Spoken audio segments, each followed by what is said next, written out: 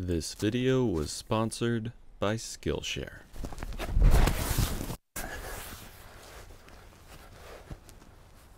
Well, hey, so I was sitting on my back porch the other day eating a bowl of Rice Krispies and bourbon when I looked out at this old fire pit here. It's been here since we moved in. It's not terrible, but I had this idea and I wondered if I could do a poured concrete fire pit. Now, let me preface this by saying I know absolutely nothing about pouring concrete outdoors. I've never done it before in my life. So this is kind of going to be a learning experience. This whole video could be a terrible disaster. There's really no way of knowing except to get our hands dirty and get to work. So let's try and make a poured concrete fire pit.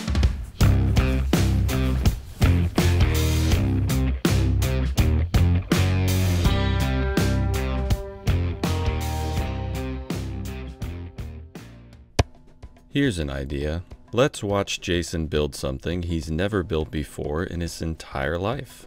Or rather, do something he's never done before in his entire life, and that is pour concrete outside. I had this crazy idea that I wanted to do a poured concrete fire pit. So naturally, I got a bunch of wood. I figured first things first, I needed to make some forms to pour my concrete into. I mean, if I didn't, it would just go all over the yard and that would just be silly. So I ran out to the big box store and I got the cheapest plywood I could find. Now, normally that would be OSB or something like that, but with lumber prices the way they are, the cheapest plywood I could find was this pine-faced sanded ply garbage they sell at Home Depot. So after bringing the plywood into my shop, I quickly made this little jig to trace out the shape of my form. Now I have my internal diameter, which will be the size of my fire pit, and then I have my external diameter, which will just give me a little room to add some wood and stabilization to make my form not fall down. Next, I marked my circle at the halfway point. This would allow me to cut out exactly 1/2 of the circle. I'm gonna have to make 4 of these. 2 for the bottom and 2 for the top. 2 complete rings, if you will. Then I tried to trace out the inside of my form on that same sheet of ply inside my half circle, but I quickly realized that it wasn't gonna fit with me trying to get as much as I could out of a single sheet of ply. So I'll just have to cut those out somewhere else down the road, but we'll worry about that later. After drawing 2 half circles on one sheet of ply, I moved over to the other sheet and I drew 2 more half circles, all the same size, marking them exactly at the halfway point so I would know where they needed to be cut. Next, I had to figure out how to cut these things out. That's when I did something that was probably really stupid. I decided that instead of using a router with a circle cutting jig, I would just get the jigsaw and do it all by hand. It's not that this didn't work, it did. It didn't need to be perfect for this purpose, but as soon as I started cutting this with the jigsaw, I just regretted it, thinking, man, a router would have been much faster. But did I stop? Did I change to the router like a smart person? No. Like the moron I am, I just persevered and cut the entire thing out with the jigsaw. Slowly and surely it got the job done, but man, was it a total pain in the butt. But a little good news, after cutting out all of my half circles, I found that I had enough scrap ply left over to trace out the circle for the interior of my form. Now the outer circle is a 50-inch diameter and the internal circle is a 30-inch diameter, which would give me 10 inches of concrete fire pit all the way around, like a big concrete ring. I mean, I like my backyard, and someone once told me, if you like it, then you should put a ring on it. I think they were talking specifically about concrete fire pits when they said that. So after tracing out and cutting one circle for my interior form, I did the same thing for the second circle. And then I moved over to my second sheet of plywood and cut out the remainder of my rings. I'm not going to show you this entire process because, well, did I mention it was kind of crappy. But pretty soon I had 2 circles for my interior form and 4 half circles for my exterior form. See? I'm just showing you all the little parts here. But the one thing I hadn't done yet was cut right on that halfway mark. So I needed to take all of my half circles over and chop them down to size. This was a bit awkward doing it on the chop saw, but hey, if it's not awkward, then it's not woodworking, right? No, actually that's wrong. Woodworking should not be awkward. Unless you're in my shop. Anyways, pretty soon I had all the pieces cut out that I needed to start constructing my form. The only problem was, at this point, they were pretty 2-dimensional, and I needed to make them 3-dimensional. So I went to the big box store and I bought about $2 million worth of 2x4s. You think I'm joking, but with lumber prices the way they are nowadays, it was about that much. And of course, when you get $2 million worth of lumber, you cut it into small, tiny pieces, which is exactly what I did. I took all of my pieces of 2x4 over to my pre-cut plywood half circle thingamabobs, and I just kind of plopped them in place. I didn't use a tape measure. I just spaced them out to what looked even. I mean, they don't have to be perfect. This is just a big thing you're gonna fill with concrete, so don't waste too much time getting it exact. Then I marked the center of each one of those 2x4 braces onto my top piece of plywood. Then I set it on the bottom one and I transferred that mark to the bottom. This would just allow me to get all of those braces lined up from top to bottom without having to use a silly tape measure. I mean, who even uses those anymore? Then I clamped the whole thing together and I just screwed my braces directly to my piece of plywood, holding it nice and snug. And you're probably never going to believe this, but after screwing it on one side, I flipped the whole thing over and yep, that's right, call me crazy, but I did the exact same thing on the other side until I had a very secure, perfect half circle form thingamawhatsit. I really gotta learn what concrete people call this stuff. I think it's just called a form, right? The cool thing is I kind of accidentally discovered a design for a brand new piece of lawn furniture.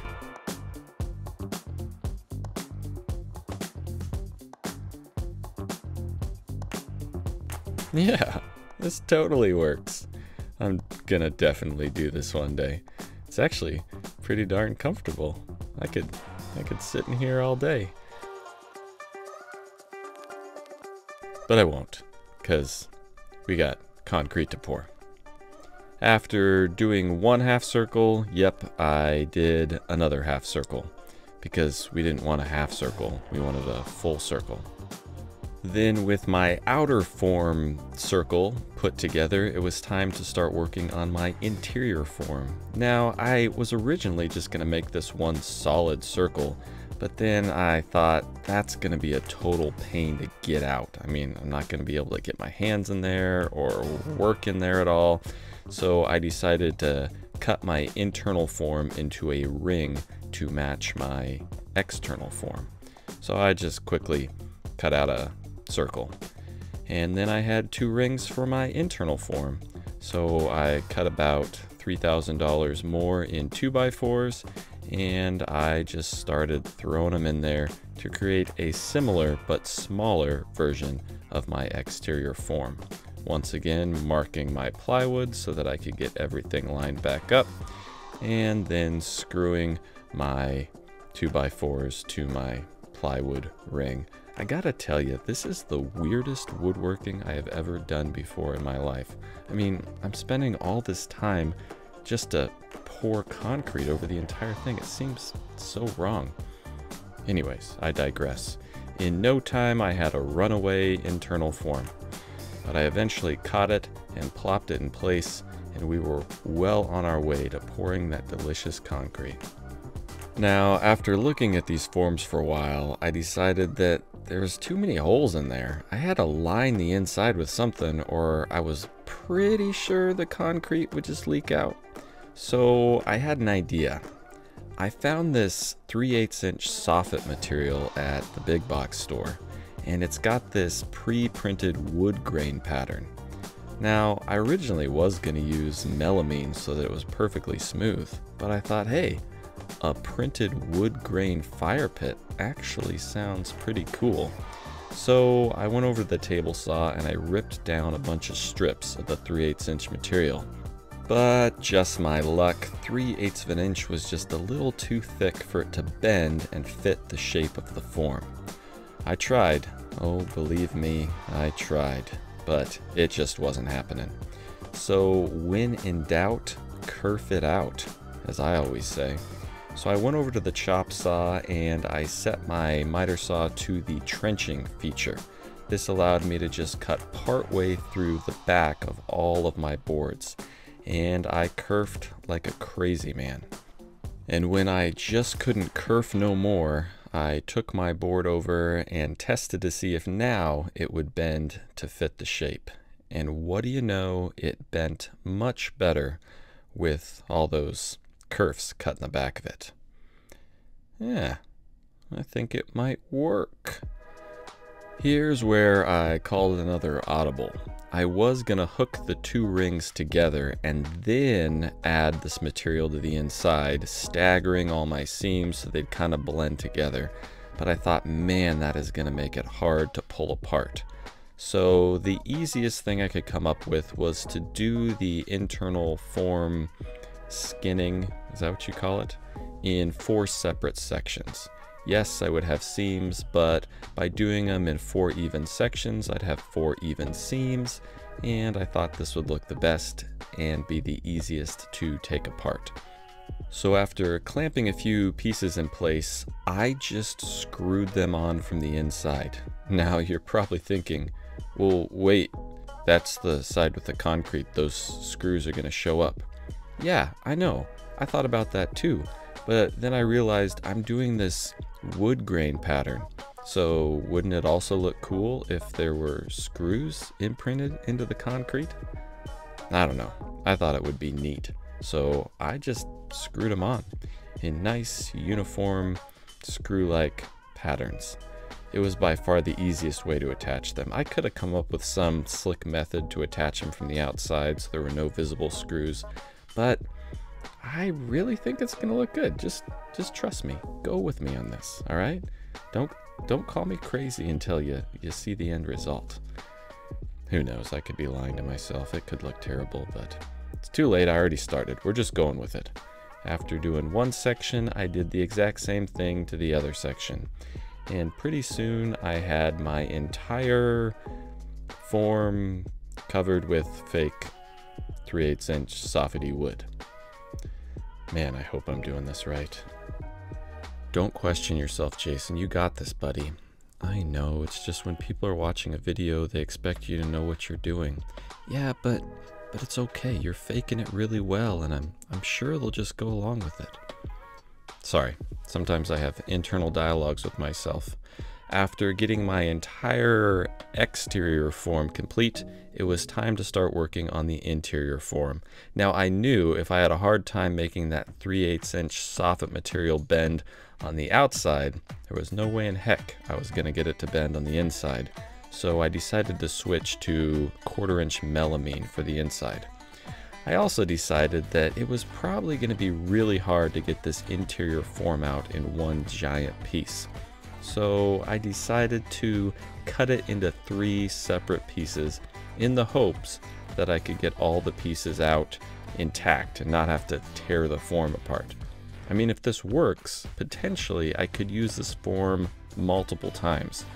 So after adding a few more brace pieces, I just cut the form apart using a sawzall, right in between my added brace pieces, so that it came apart in 3 nice little sections. And then of course, when I had them apart, I screwed them back together. But the difference was I screwed them back together in a way that would be easy to take them apart. All my screws were reachable from the inside. So the plan was put it in one piece, and then after the concrete sets up, take my screws out and just easily pop all 3 of those sections out. I mean, it's gonna work that way, right? Come on, tell me it's gonna work that way. Now, because I cut it into 3 separate sections, this meant that I had to add my 1/4" melamine in 3 separate sections. Because if I overlapped my seam with the melamine, well, that defeats the entire purpose of cutting it into 3 pieces. So once again, I just hooked on the skin for my internal form with screws, leaving them purposely a little proud, hoping that this would give them the opposite effect once I poured the concrete and make them look countersunk in the actual pour. I don't know if this is gonna work. I'm literally making all of this up as I go. Who knows? I've never done this before. And with that, my form was complete. I was pretty much ready to pour some concrete. There was just one more thing I had to do, and I knew I wouldn't be able to do it alone. I needed some backup. This video was sponsored by Skillshare. Skillshare is an online learning community with thousands of inspiring classes for creators. Explore new skills, deepen existing passions, and get lost in creativity. Animation, creative writing, film and video, fine arts, graphic design, illustration, music, photography, UI, UX design, whatever that is, web development, just to name a few of the classes available on Skillshare. One class that I recently took and thoroughly enjoyed was Productivity for Creatives, taught by Thomas Frank. I think the biggest misunderstanding about productivity is that it's about getting more work done, putting in more hours, and that's not what it's about. Or Video for Instagram, taught by Halise Narvaez. Hi, I'm Halise, a digital storyteller and YouTuber, and ever since I bought my first camcorder at 12, I've been making videos. Whether you want to say a lot or a little, filmmaking is a really strong form of communication. Whether you want to... It's curated specifically for learning, meaning there are no ads and they're always launching new premium classes, so you can stay focused and follow wherever your creativity takes you. The first 1,000 of my subscribers to click the link in the description will get a free trial of premium membership, so you can explore your creativity. Now let's go pour some concrete.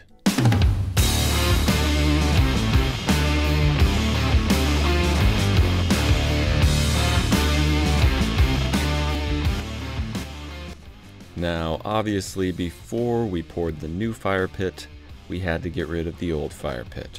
So, as reluctant as I was, I had to call in my foreman for help. He's a nice enough guy, but he's just always on my case. If I slow down for 1 second, he just yells at me, says, "Get to work!" But he was nice enough. He let me use his shovel, which worked okay. And I tried taking a nap and letting him do a little of the work for once, but he wasn't having any of that. He kept yelling at me, "Get up or you're fired. Get to work. I'm not gonna stand for this." And then he jumped on me. Ugh, I'm in an abusive work environment. After we scraped up the old fire pit, we brought out the forms for the new fire pit. Once again, the foreman made me do all the heavy lifting, but we got the pieces in place. Then I scraped away some of the earth until it was nice and perfectly level from my outer form to my inner form. Then, with everything pretty much in its proper place, I threw in a few pieces of PVC pipe. Now these serve 2 functions. They're all cut to the exact same length, so they will make sure that that inner ring is perfectly positioned in the center of the outer ring. But they'll also create holes through my concrete pour, which will allow air to get in for the fire and water to get out when it rains. I'm making a fire pit, not a giant bird bath after all. So with my pieces of PVC in place, I screwed the two rings together to make one giant encased circle. Then I took some paste wax, because I'm a woodworker and I don't know what you're supposed to put on concrete to make the concrete not stick to the form. So I got what you put on wood to make wood not stick to wood, and that is paste wax. And I wiped it on everything. Then after doing some research on concrete fire pits, I realized I needed to put something on the inside so that the concrete wouldn't get too hot and explode. Yes, this is a thing that can happen. So I bought these fire bricks on Amazon. They're rated for 2,370 degrees, and I used them to line the inside of my form right where the fire was going to be. From what I read online, this will protect the concrete from expanding due to the heat and, like I said, exploding. Which would be really cool and fun to watch, but I don't want to ruin my fire pit. Then to hold my fire brick in place until I poured, I just wrapped some tape around it. I mean, why not? Now, I don't own a concrete mixer, nor did I want to rent one, which meant that I was going to be mixing all of this concrete by hand. And after doing the math, I was going to need 25 bags of concrete. That's a lot of concrete to mix by hand. And I'm lazy. I didn't want to do that. So I decided I didn't need to pour that much concrete because this whole thing really doesn't need to be that thick. If I could create some kind of mass inside the ring that would take up room, I would have to pour less concrete, which sounded like a good idea. So within my form, I hammered 2 rings of rebar and attached this wire mesh to the inner ring and the outer ring. Then, in the void that created, I filled the entire thing with just a crazy amount of rock. I figured this would take up space so I didn't have to pour as much concrete, and the rebar and mesh would hopefully add a little strength to the concrete ring itself. And boom, just like that, I was ready to pour some concrete. I've got my outer ring, I've got my internal mesh stone structure, I've got my fire brick to protect against heat, and I've got my internal form. What else could you need to pour concrete? Oh yeah, that's right. Almost forgot. I have to actually mix the concrete. Believe it or not, this is the first time I have ever mixed just standard concrete with water and a hoe, like you see people do on TV. So I didn't really know what I was doing. I just started adding water until it looked like a good concrete-y consistency. And when I reached that point, I wheeled it over to the fire pit and I just started shoveling it in. My plan was to fill up that internal void between the fire brick and the stone first. Once I did that, I vibrated the crud out of it with a reciprocating saw without a blade on it. I'd add a little concrete, I'd vibrate, I'd add some more concrete, I'd vibrate, you get the point. I quickly realized that my max was 3 bags at a time that I could adequately mix without overflowing my little pole cart. So I'd mix 3 bags, go over and fill up as much as I could, and vibrate some more. The vibrating served 2 functions. It got all the air bubbles out of the concrete, and it worked all the concrete down into every little crack and crevice into the mesh and between all the stone. Once I filled up that internal void, I started working on the external void. Pouring concrete and vibrating. Pouring concrete and vibrating. I have to tell you, I was ridiculously sore after mixing all this concrete and vibrating for an entire morning. It wasn't fun. Next time, I'm renting a flippin' concrete mixer. I ain't got time for this. All in all, I think it took me right around, maybe an hour and 20 minutes to mix all the concrete and get it in there. After doing the math for my ring and the amount of space that I removed with the stones, I figured I'd need 18 bags of concrete. Now this is an absolute miracle, and it has never happened to me before in buying lumber, so maybe I should switch to concrete. But I used exactly, and I mean exactly, 18 bags to fill up this thing. Gosh, I love it when that happens. So after getting it completely full to the very top, I vibrated it one last time, really well. And then I screeded the top. Notice I'm saying screed. In my concrete countertop video, I said screet with a T. And boy, did you guys not like that. I got a lot of comments telling me that it was screed, not screet. So I've learned from my mistakes. All right, I do read the comments, and I know now that it's screed. Wait, is it screed or screed? Can't remember. Pretty sure it's screed. Don't hate me. Once it was screeded, I floated the top with a plasma float, because I guess that's a thing. Then I didn't show you guys this, but after letting it sit up for a while, I made this little stamp out of a scrap piece of that soffit material. And I thought if the sides are going to have a wood grain on it, then the top should probably have wood grain on it too. Now I didn't know if this was going to work or not. I never stamped concrete a day in my life. And who knows if a scrap piece of wood would even work for a stamp. But what do you know? It worked perfect. My stamp was big enough to do 1/4 at a time. So I just slowly worked my way around all 4 sides until it was completely stamped.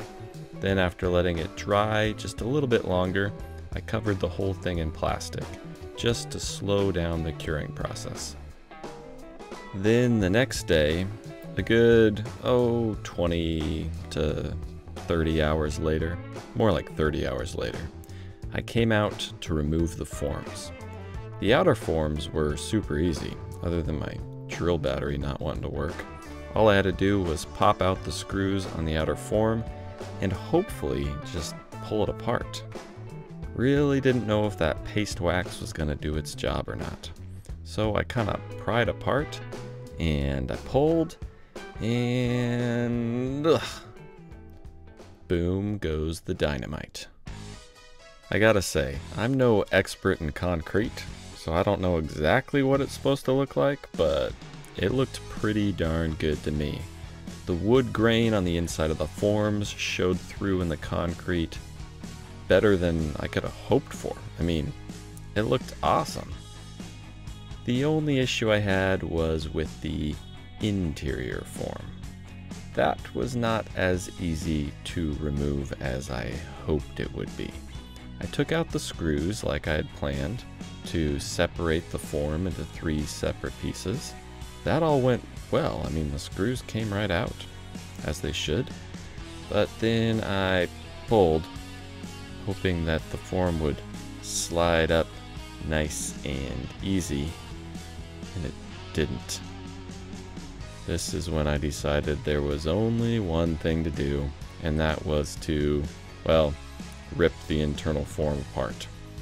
Now, luckily, because I screwed the top plywood parts of the form in place, I was able to access those screws and unscrew the top part of the form. So once I got all those screws out, I used a pry bar to pry the plywood 1/3 of a ring things away. Then I just started ripping out 2x4s the best I could. Prying a little here, ripping a little there, until I got most of the internal form structure removed. Once I had all the plywood off the top, and as many of the braces as I could get out, remember some of those braces are screwed directly to the melamine, I just started pulling, and fortunately the forms eventually came out. And after I got one section out, well, the other sections came out super easy. See? Just hit it with a hammer a little bit and plop. Hit it with a hammer a little bit and plop. Now I know what you're thinking. Man, that fire brick with the concrete smeared all over it looks horrible. Well, don't worry, I'm gonna clean it up a little bit. I just took a hammer and whacked all the concrete that had dripped down in between the bricks and the form. This was just really thin pieces of concrete, so it came right off with a little help from the hammer and chisel. Once I got all of the concrete removed down low, I used a chisel just to kind of follow a line at the top of the brick and make a little bit of a smoother transition from concrete onto the fire brick. With that done, I wanted to see if I could get these pieces of PVC out. I fully expected this to be a pain and maybe not even be able to pull them out, but they slid right out. Must have been all that paste wax I lubed them up with. I mean, I was a little disappointed because I thought it would be fun to watch them melt into nothingness, but that would probably be bad for the environment. So with my PVC removed and my bricks cleaned up on the inside, there was just a few more things left to do to make it look all pretty. I happened to have a few bags of the stone left over that I used for the inside of the fire pit, so I figured, what the hey, I might as well spread it around the outside and pretend like I'm a landscaper. But it really did clean it up much nicer than just the ring of bare dirt. Then the easiest thing I did to make this thing just pop was I purchased this pre-made fire pit ring insert. These are literally available at Lowe's or Home Depot. They just sell them with all the stone, and it slid perfectly in the top of the fire pit, and it covered up that ugly transition from fire brick to concrete and just really made the whole thing pop. And I was done. Hey, what do you know? I did it. It worked. This thing turned out better than I could have even hoped for. I got my layer of fire brick around the inside, and I got this stock metal fire pit insert at Lowe's, I think. This thing's supposed to stand up to heat well. The fire brick's supposed to stand up to heat up to 4,000 degrees or something crazy like that. No, that's not right. 2,300? Anyways, it's a lot. So hopefully this cement will stand up great over time to a fire. Now, the downside to this video is I can't show you the pit with the fire in there. I want to let this concrete completely cure up, and that's going to take about a month. So I'm not going to put a fire in here for at least 30 days, and then I will give it its maiden voyage. But I didn't want to make you wait that long for the video. So this is as far as you will be able to see. If you want to see updates on this fire pit and how it lasts the test of time, make sure to follow me on Instagram. I will definitely post some updates there. If you're not doing so, maybe join my Patreon. There's a link in the video description, along with all the products and supplies I used in this video. As always, thanks for watching.